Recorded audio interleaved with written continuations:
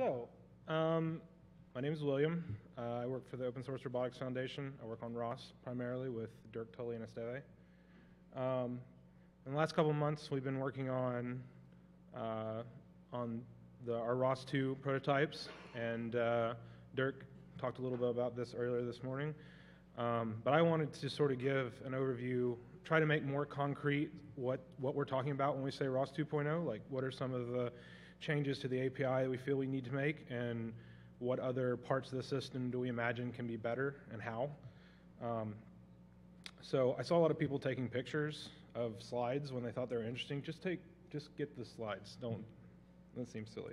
So if you guys want to get the QR code or copy the thing there, this will be at the end of the presentation as well. So first of all, what is ROS 2? And again, Dirk covered some of these things already. I think the first thing to realize is that ROS 2 it's not going to break ROS 1, and ROS 1 is going to continue to be there. Indigo is supported for 5 years, and we're going to have future releases of ROS 1 in the meantime while we're working on ROS 2. And ROS 2 is sort of our opportunity to look to the future and see how we can make it better, so that when you realize you want something better, it's there for you to use it. It's too late to start building it when you realize you want it, so we're starting now. That being said, we are breaking the API with ROS 1. There are some issues with the way ROS 1's API works, especially in C++ and Python, that we have to break the API to fix correctly. But conceptually, it's very similar. We're not changing the entire game. You still have nodes, publishers, subscribers, and things like that. But mostly it's a chance for us to reevaluate our dependencies and some design decisions, fix some fundamental problems.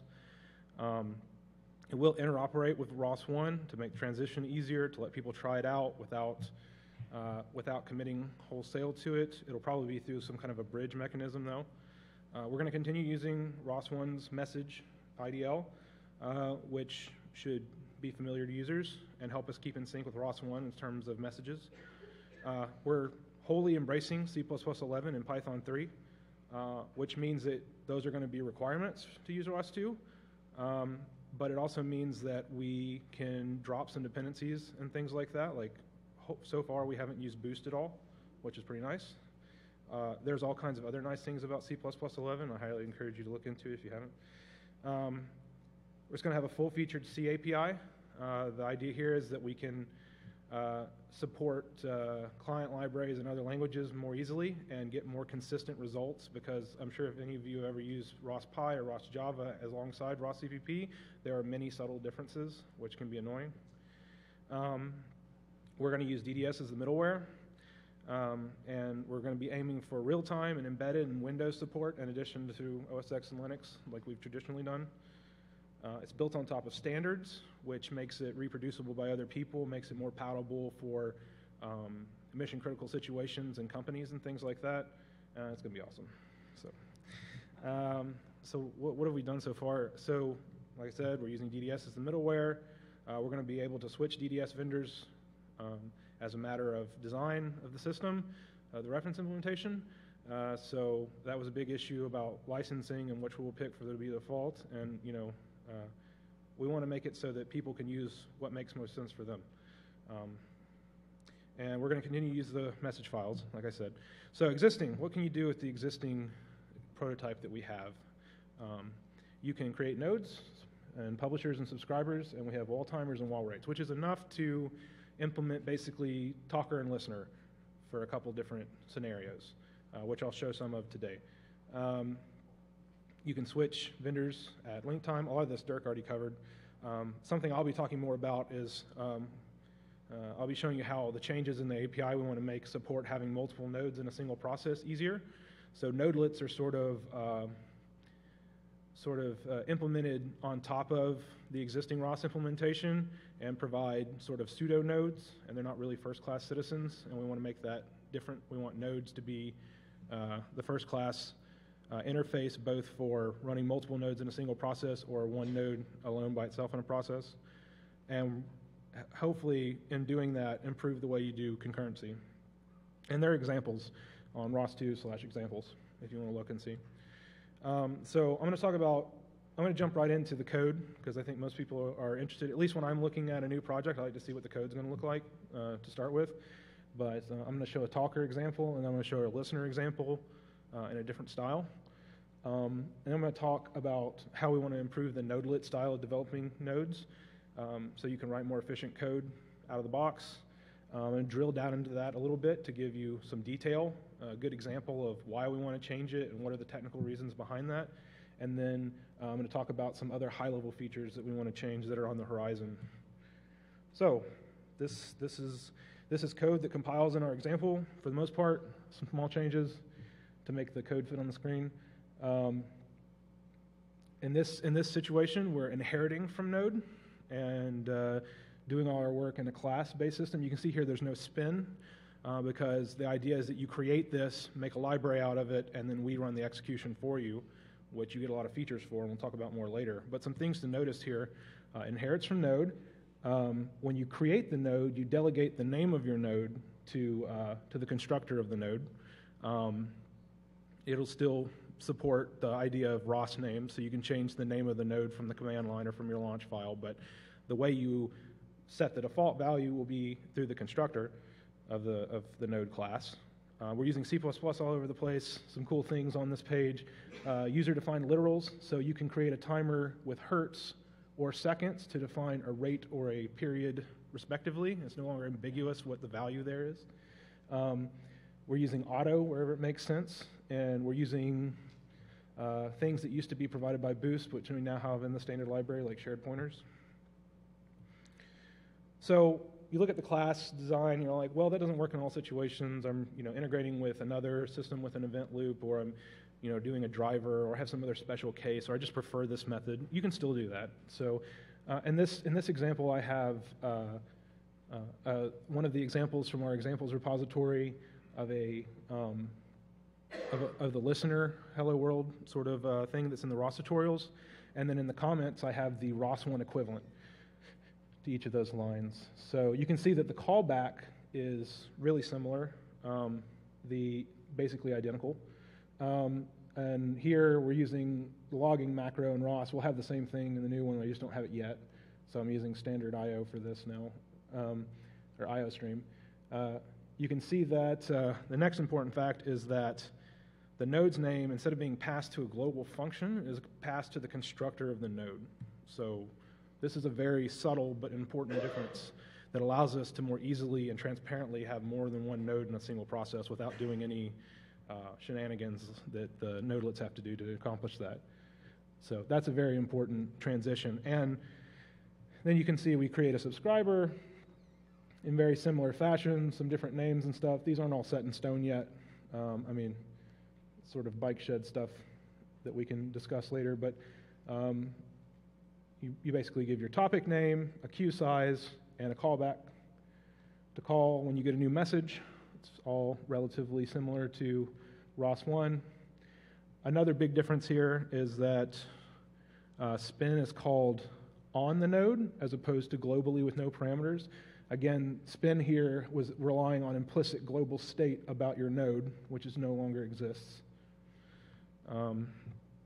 So you can see it's a pretty subtle difference.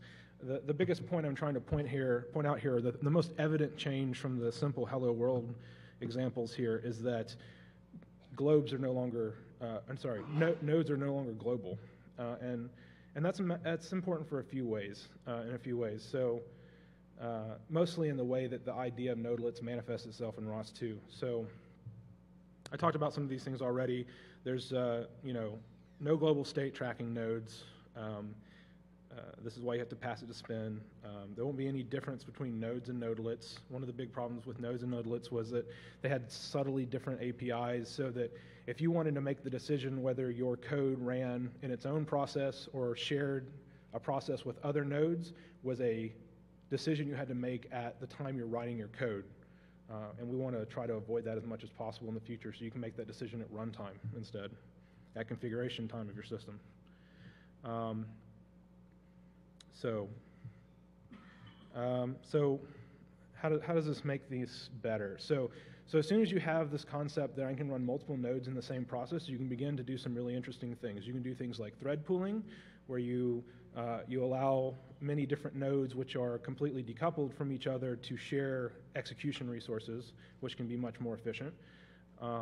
especially than having them all in separate processes, but also even more efficient than having a thread for each of them. You can also do things like passing shared pointers around instead of using DDS or whatever, the underlying implementation of the middleware to transmit between processes, IPC, which can be a huge win, especially for pipelines involving images or 3D data, stuff like that.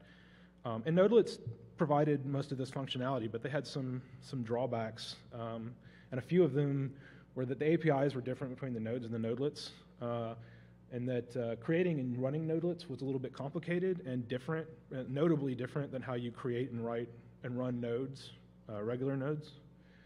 And there were some problems with the way concurrency was handled in Nodelets, which can lead to either starvation of the thread pool threads, starvation of the people who want to use them due to them being locked up, or it led to everyone using their own thread, which is also not very efficient. So how are we trying to address the issue of the APIs being different? And the basic point is we move all the global state that used to be about nodes out of the global state and into being owned by the node class, which basically allows you, whether you create a node and then call functions on it, or you subclass from a node and call functions on yourself, on your base class, the API is the same and the behavior is the same. So it allows you to write both the procedural and component style APIs.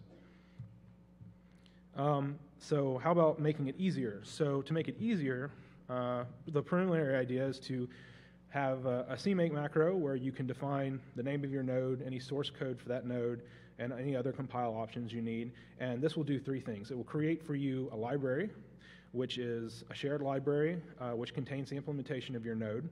And this is to support it being used sort of like a plugin, which can be dynamically loaded if it needs to be. It also creates an executable for your node, where if you run the executable for the node, it will just run that node in its own process, like you would expect if you had implemented your own main. But you can optionally pass it some arguments, which will cause it to be dynamically loaded into a process with other nodes and run there. And then this executable will serve as sort of a proxy. It'll remain running while the remote thing is executing it, and when it ends naturally or fatally through like a seg fault or something, then your executable will end. This is a similar pattern to how Nodelets work, so that you have some sort of proxy object to represent the thing that's running somewhere else. But either way, you have this executable, which is sort of the single point of entry for your node, which is a little bit easier to deal with. It makes it easier to build it and then test it on your own, and then easily, then throw it in a launch file and have it run with other nodes in a single process. So I don't want to spend too much time on this. I hope I can make it clear why this is a problem and how we're going to try to address it. Basically, when you created a nodelet in ROS1, you have to either choose between a multi-threaded node handle or a single-threaded node handle. If you choose a multi-threaded node handle, your callbacks, it's sort of like creating an async spinner with a value not 1, meaning that your callbacks can get called at the same time in different threads, even reentrantly. You can have multiple instances of the same callback being called at the same time. And when it did that, it would share a pool of threads amongst all nodelets which did that. If you select a single-threaded node handle, then you get your own thread, and it behaves like a normal ROS node where you just call spin. Every callback in your node is executed. You're guaranteed that they're going to be mutually exclusively executed, so you don't have to worry about thread safety. So the problem with nodelets is that if you have a multi-threaded nodelet, and you have a callback that's not reentrant, that's accessing shared data, you will usually lock it so that if other instances of that same callback try to get run at the same time, only one does it at a time. The problem with this is that in this example here, you've got a node with 2 callbacks and then another node with a single callback. You have 2 threads in your thread pool. You could have 2 instances of the first one. The first instance is executing, holding a lock, and the second one's waiting on that lock. So you could be running callback 2 of node 1 or callback 1 of node 2 in that second thread, but you can't because it's just being wasted. So to prevent this, and this is really bad because Node 2 is getting starved because of the behavior of Node 1, which really sucks. So what happens is if in Node 2 you want to avoid this, typically you create a single-threaded node handle, you get your own thread. But that's not really great because having many, many threads, increases your memory footprint and it makes context switching less efficient. So we've introduced this concept in ROS 2, which is a totally optional concept, but I think is a really neat concept, which we're calling callback groups. And callback groups basically are a grouping of anything with callbacks. That includes subscriptions, service handlers, timers, and things like that. And there's two types of callback groups. There's mutually exclusive callback groups and reentrant callback groups. A reentrant callback group, basically any callback that's in a reentrant callback group has to say, you're basically saying this callback can be called at the same time as itself and the same time as any other callbacks in this group. If your callback is in a mutually exclusive callback group, you're basically saying my callback is not reentrant and it's also not thread safe with any other callbacks in this group. And that's basically the default behavior for a ROS node where you just call normal spin. You create, say, two different subscribers. You can access shared resources in each of the callbacks for those subscribers, because you can guarantee they're not going to get called at the same time because they're always getting called in the same thread. And so basically this concept needs to be introduced because we're decoupling the code that determines what you're doing in your callbacks and the code which executes them. So when you were calling spin or calling async spinner, you were controlling how those get executed. So basically you're adding some concurrency information to your callbacks. And so this helps us in that example I talked about. You can put the callbacks for node 1 in a mutually exclusive callback group, and now the system that's executing all of the callbacks for all the different nodes is smart enough to know that even though node 1 callback 1 could be executed, it's not eligible because it's already executing an instance of it. And what that does is it allows us to prevent them being called back or run at the same time without using locks, which is a lot more efficient and allows you better concurrency when sharing amongst threads. So I think that's a really cool idea. Hopefully it wasn't too technically detailed. Okay, we're going to improve nodelets. Why does that help us? As soon as we get people doing this as the default, or at least making it easier so people can choose to do it from the get-go, you can take advantage of, like I said before, thread pooling, passing smart pointers instead of doing IPC between processes, which can be slow. It also allows you to think about some new ideas. This one is sort of half-baked, I sort of came up with, so it's not fully thought through. But the idea is that you can create sort of a pipeline where you have an input topic and an output topic of the same type and a callback. And so what happens is that some other person publishes a message and the system gives you a unique pointer of that message. And for those of you who aren't versed in C++11 terminology, a unique pointer is basically a scope pointer, meaning that it's an object that points to something in memory, and when that object goes out of reference, it automatically deletes that object. But the other neat trick about them is that you can transfer ownership. So if you assign a unique pointer to another unique pointer, the pointer you're assigning from becomes invalid and the one you're assigning to becomes valid. And so in this way, you can pass ownership of something. So before the callback's executed, the system has ownership of the message. And then when the callback starts executing, the ownership is owned by the callback. The callback can mutate the message and then return the ownership to the system, and then the system will publish it for you to the outgoing topic. And in this way, you can actually have several of these chained together and never copy the message. Even in the shared pointer system that Nodelets has, you receive callbacks of a const type. So in order to modify it and republish it, you need to copy it first. So that's not, like I said, I haven't really thought it through all the way, but it seems like something that you could start doing, which is really awesome. So I just wanted to stop and see where we were. So that was pretty in-depth. I'm going to be a little bit more high level on the last two things here. So we're right here. We're going to talk about dynamic graph features. So one other really cool thing that we've run into several times people wanted and systems we're trying to design on top of ROS where this would be really awesome is the idea of remapping or aliasing topics at runtime. So the idea for remapping is you say, I want the camera topic to now be left camera for this node. And so any publishers or subscribers that had for that topic camera will now be left camera. And if it had any connections established with camera, it would disconnect those and establish new connections for left camera. A similar idea is aliasing when you say, I want camera to be also left camera, meaning that if it had connections with camera, it would keep them, and then and it would establish new connections additionally for left camera, which is kind of a cool idea, which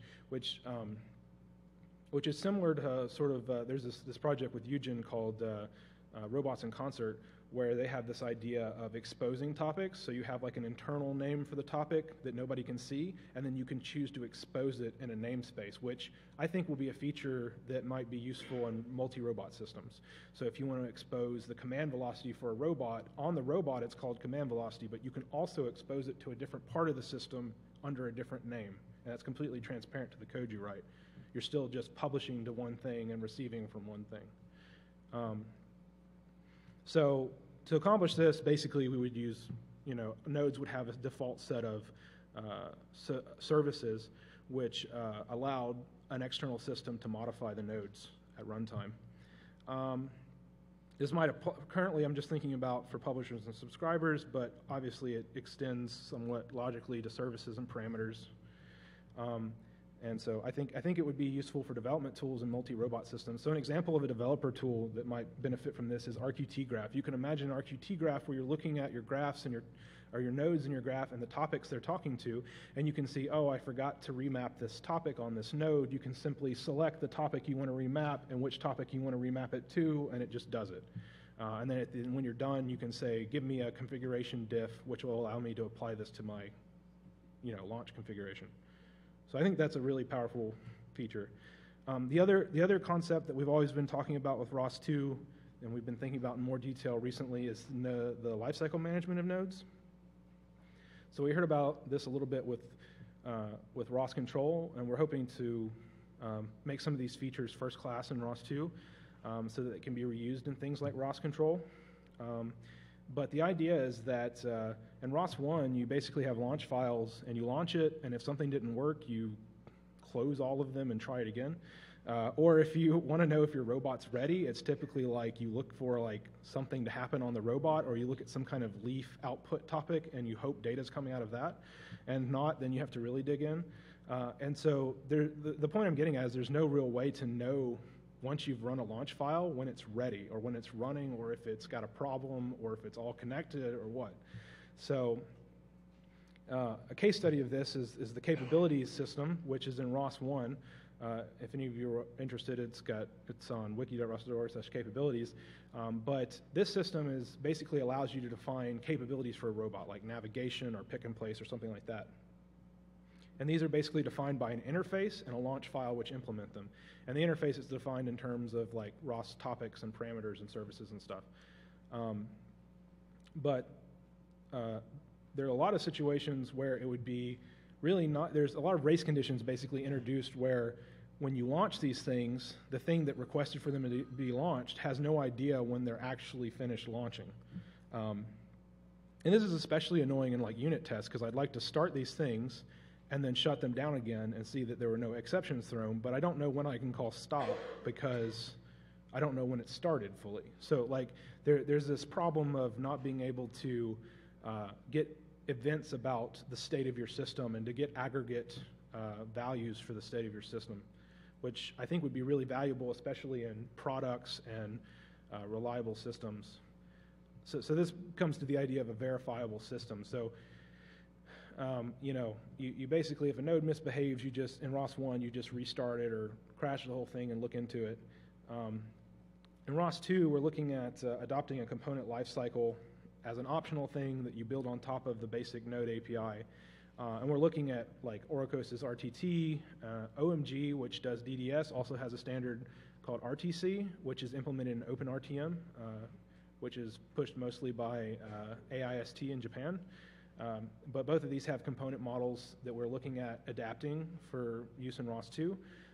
And we're not really set on what the states are and everything like that, but some of the goals is we want reliable and deterministic node startup and shutdown, and we want to be able to introspect the state of the system. We want to be able to like run a launch file and say, okay, is everything running? Is everything connected? Are any topics that should have been connected that weren't? Things like this. and it should work regardless of whether you're using the nodelet style API I talked about before or the write your own main kind of style. And it also brings up this idea of migratable. So, once you have the lifecycle in place, you're able to not only introspect the lifecycle, but affect the lifecycle externally. And you have this style of nodelets where you run nodes in a shared process. You have this idea that you could actually migrate things. So if you had, let's say you had a node running in its own process and a container running some other nodes, and you wanted that node to be in that process, you can imagine a graphical tool which allows you to say, just move this node over there. And it changes the state of the node in its own process to stopped. Maybe it stores some configuration, and it launches it in the other process, and then restores the configuration and goes back to running. So it's like a live migratable node, which again is just a kind of a shiny developer tool, but it could save you a lot of time, especially if you want to see what it's like what's the performance difference in running a node in this process versus the other process, things like that. So that's basically all I had to talk about. But just to recap, why should we be excited about ROS 2? And one of the things, and I think just having a modern API with minimalized dependencies and better portability is a huge thing. Like, we're going to be using C++11, which is great. We're going to have much fewer dependencies. We hope to cut boost as a dependency. The current implementation only depends on a C++11 compiler and a DDS implementation, most of which don't have any dependencies themselves, which will make distributing something like a ROS SDK much more viable. You can, and shipping things for exotic hardware and stuff like that, precompiled binaries for that, makes it more tractable problem. You're going to get some benefits from DDS right out of the box. Dirk talked about a bunch of these. The ones that I think are awesome are UDP multicast is automatic when it sees that as an advantage. Some of them also have options for secure communication, encryption over TLS over TCP/IP. It allows us to do masterless discovery, things like this. We're going to get a lot of benefit from this, and we're going to be able to spend more of our developer time on the robot-specific features, which I think will be great. We're going to try to make it easier to work with multiple nodes in the same process, which I think is going to allow people to write much more efficient code, especially for like image processing algorithms and things like that. And they're going to be first-class citizens. There's not going to be any differentiation between them and nodes in their own process in terms of introspectability or API or anything like that. We're going to have some more dynamic runtime features, lifecycle management, and so many other things we haven't had time to cover here or not fully, we've not really discussed in a design way. Things like dynamic parameters. I think the idea is that ROS parameters will all be dynamic and owned by nodes. We'll remove the schism between ROS parameters and dynamic reconfigure, basically. We've talked a little bit about how we can do synchronous execution, sort of like how Ecto works, using the asynchronous model. Because we've decoupled the code that happens in callbacks and the execution of them, you can, the naive executor just executes things that are ready, but there's no reason you can't have an executor with a scheduler that knows when to execute what in what order, for example. And more efficient package resource management was something Dirk talked about. So with that, I'm going to yield the rest of the time so we can have plenty of questions. So that's it.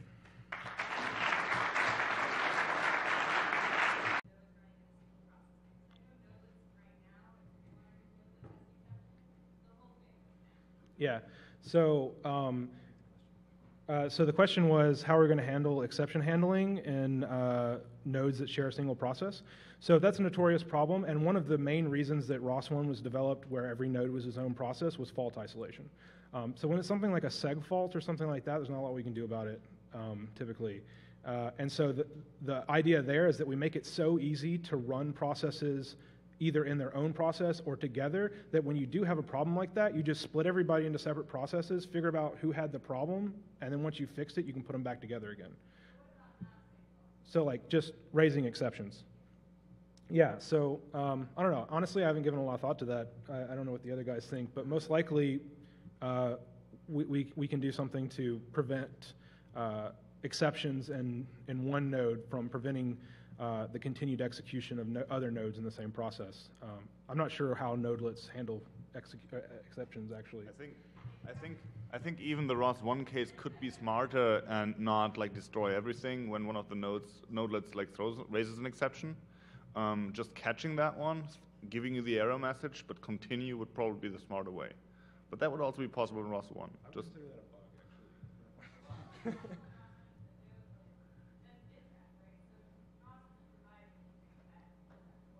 yes, no, but the nodelet manager could actually catch like any exceptions, but nobody implemented that. Pull requests are welcome.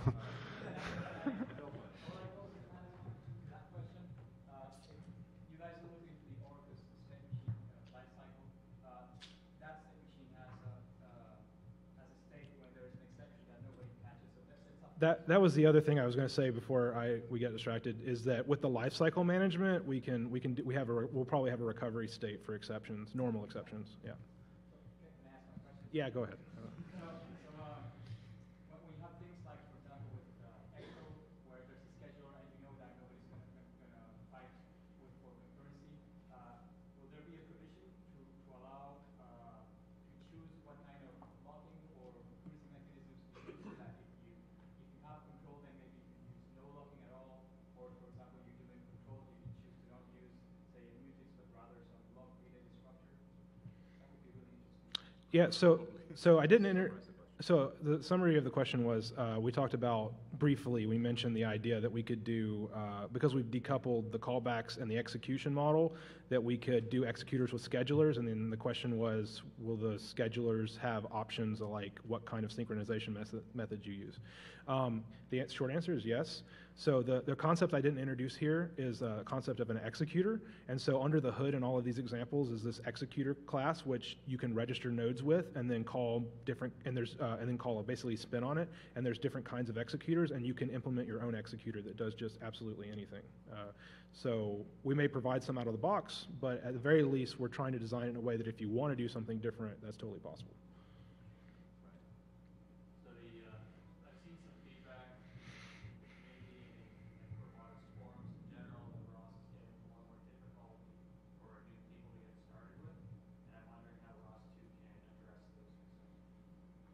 So the question is that there's been some concern about the usability of ROS moving forward. It keeps getting more and more complicated, larger learning curve, I guess is what is implied there, and what we're going to try to do about it in ROS 2. I guess the best explanation I can have is that we're not going to, well, the first thing is to not make it worse. So we're trying to minimize the number of concepts that you have to know in order to get started in ROS. And so to that end, callback groups are optional, executors are optional. There's new features that are in some ways represented in ROS 1, but most people don't know about. In terms of improving the usability, I think one of the things we can do is that there are a lot of things in ROS 1 that were added after the initial design, which cause them to be more complicated than they have to be. A good example of this is dynamic reconfigure. So by making some things that people commonly find useful that are currently tacked on top into first-class citizens, we can make things simpler. Yeah, actions, for example. Actions will be a first-class citizen instead of something implemented on top. I don't know if that answers everything. Given the limited size of the ROS team, what is your plan to rally the community around to cause the further rollout of ROS 2.0 through the rest of ROS as a whole, like up to navigation, up to the So the question is, given the limited resources we have, how do we intend to rally the community to work on basically porting stuff from ROS 1 to ROS 2? Is that essentially the question? I guess my thought on this is that, with or without us, ROS 1 and ROS 2 don't succeed. It requires that people in the community are invested in these ideas and they're willing to spend time on it. The best thing we can do, in my opinion, is provide these core technologies and the infrastructure in which the community can operate. And in terms of what we're going to do to try to drive people into using ROS 2 and moving stuff, is we want to demonstrate that ROS 2 is worth their time and better.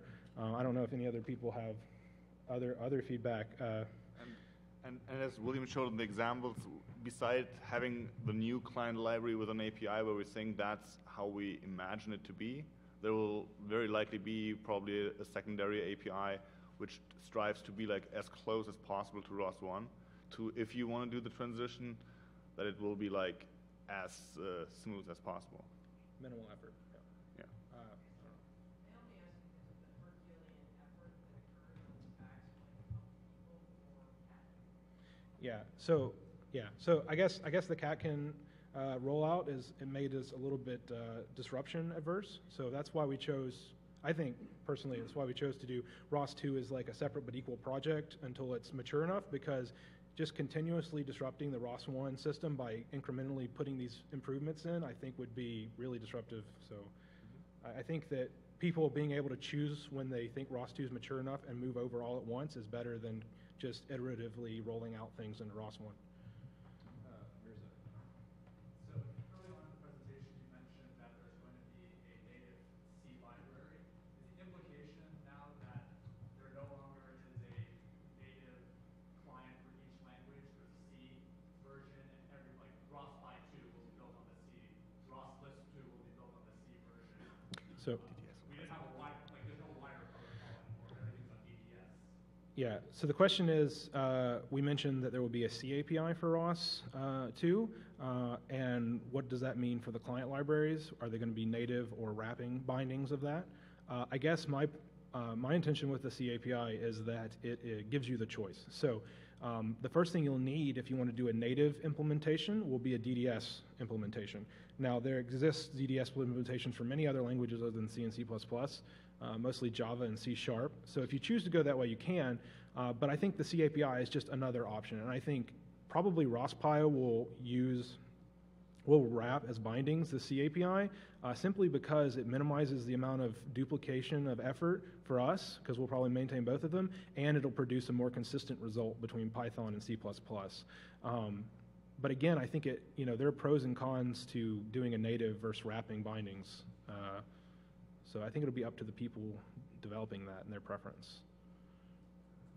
Paul, you made the point about not needing a master to do DDS discovery, but are there any changes contemplated to multi-master support, or will that stay the same as ROS 1? The question is, we mentioned that DDS does not need a master to do discovery, and what does that imply with multi-master, multi-robot situations? Is that correct? Okay. So basically, I think what that means for us is that we have a whole lot of new features that DDS has to try to support this. In fact, talking with the DDS companies, when we talked about them with the multi-robot situation, and they have their own ideas about how DDS could service that need. And we will probably try to figure out which ones of those capabilities are most important for that and expose it through the ROS API.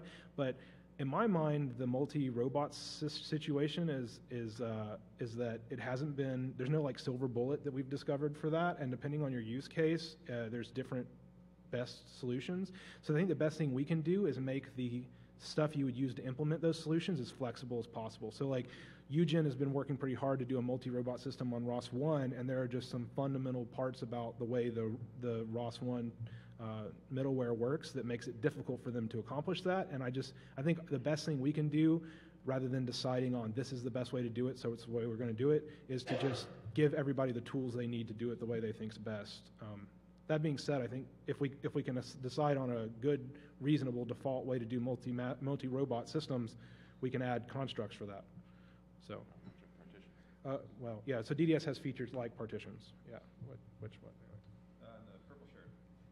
How would encryption over DDS affect ROS APIs? The question is, how will DDS encryption affect ROS APIs? The answer is, I don't know. My naive assumption is that you can write ROS code agnostic to whether it's being sent over encrypted channels, and that's like a global configuration for your DDS implementation. But I don't know, honestly. I don't know. So even our prototype currently does not support, obviously, all the features of DDS because we just didn't have the use cases yet. But even without specific support for certain quality of service parameters, usually you can configure them in the vendor-specific way. So I could imagine that we could run our talk and listen example and use, if it's using RTI, for example, change the configuration of connects in a way that it does use encryption or authorization and authentication, which is then transparent to our high-level API. I have a question. If DDS is so awesome and it's a standard, why don't we just use it directly? Why do we need all this The question is, if DDS is so amazing and awesome, why do we need ROS API on top of it? And the answer is that the DDS API is vast and complicated. And I think this is one of the main reasons that it hasn't got a large adoption in universities and hobbyists, is because, one, it's difficult to get, until recently, in the last 2 years, it's been difficult to get a good reference implementation that's open source. And the other part is that it's complicated. And when you first look at it, you think it's unnecessarily complicated, but as you continue to use it, you realize that all the pieces have a purpose. It's just that most of those purposes are very narrow corner cases that we don't need to support. So we put our API on top to make it easy to get into and easier for novice programmers, and expose some of the functionality that they provide to power users in a different way. You guys plan to make using graphical user interface for ROS easier? So for example, certain development have a screen display or touch display, and today we have to look around by using a tablet. And possible you need to dictate that works with a lot of work. You guys plan to make the UI review easier? So the question is, do we plan to add things to ROS 2 to make development of UI interfaces for robots easier? And particularly, I think you imagine user interfaces and not developer user interfaces, like developer tools? No, I mean like Consumer interfaces. I don't think we have any plans to do that currently. I mean, we could potentially. It's just not on my scope right now. I think there's a need for that eventually, but that's one of those final polishing things you do after you have the core tools, the developer tools, and the robot components, default robot components. So I'm not sure, I guess. I don't know if other people have other. One more. Mike. I just wanted to say a +1 to a ROS CPP 1.0 like API. I'm also wondering if there's plans for automatic source translation. I don't know what that is, but We take pull requests. No. Yeah. So the question is there going to be, he basically +1 the idea of a ROS 1, headers that implement the ROS 1 API built on top of the ROS 2 implementation, and maybe automatic code conversion in order to support the Herculean effort to convert all the packages in Indigo to ROS 2. So I think we'll do whatever makes sense. If the APIs are close enough, we could do some kind of automation tool. Like I said, the example I showed, it's actually really trivial to convert the ROS 1 example. You basically move the node name to the construction of the node and pass the node to spin. It's really straightforward. But even that could be challenging to automate. I don't know, it's something we can look into. For the ROS 1 API headers, I think it's totally possible to do that. My concern is that it will work, but not as you expect. They'll the APIs match and the ideas match, but the topics may behave differently. And for simple programs, that may be totally fine. But for more complicated things like move base or the RViz, you're probably almost guaranteed to run into qualitative issues that don't line up. TF all over again? All the documentation for TF1 for what you Yes. Yeah. So, it's true. All right. All right. That's enough. Thank you. Is that it?